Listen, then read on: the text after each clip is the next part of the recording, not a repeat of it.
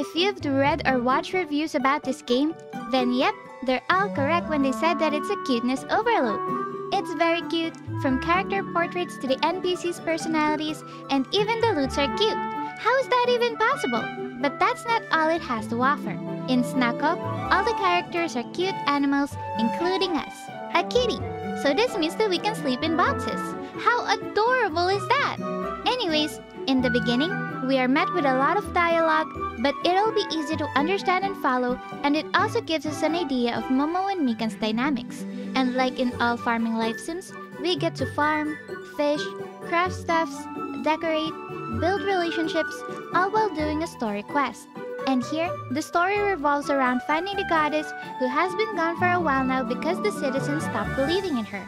Well, at least that's the story we know for now.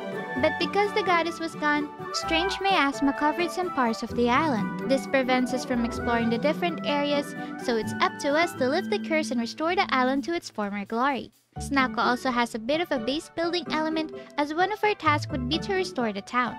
We get to invite shopkeepers, residents, and help them build a home to settle in the island. The 2.5D rotation of this game was also on point, but it was a bit difficult to play it using a controller. It was a lot easier using a keyboard and mouse. And maybe it's the 2.5D style or the farming elements, but this game actually reminds me a lot of Cornucopia.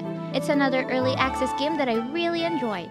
My favorite part of this game is that you can manually save anytime and anywhere. But maybe because Snacko is still in very early access, like it literally just got released, so I felt like it's a wee bit empty, even though it has a huge map. There's nothing much to do in the first few days too, so I ended up sleeping very early to progress with the story. I also kinda wish that there would be better instructions or clues on how we can get materials for crafting. There's also a lot of bugs for now, like suddenly getting isekai'd to this thing. It also crashed a couple of times for me, but I honestly think that this will be a good game once we get more quests and adventure and a couple more polishing. I've actually watched this game's development closely by stalking their social media account a long time ago. Don't worry, this is normal. I like stalking developers. And hey, I'm just so happy that it's finally released after all that delay. So a big congratulations to Bluecurse Studios, and thank you so much to Player2 for gifting us with a key! I'm really happy with how the game turned out. So, what do you think about Snacko? Let me know in the comments! And super thanks to our channel members and Patreons as always.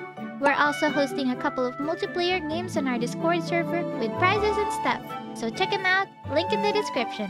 And don't forget to boop that like and subscribe for more Indian cozy game discoveries coming your way. Bye-bye!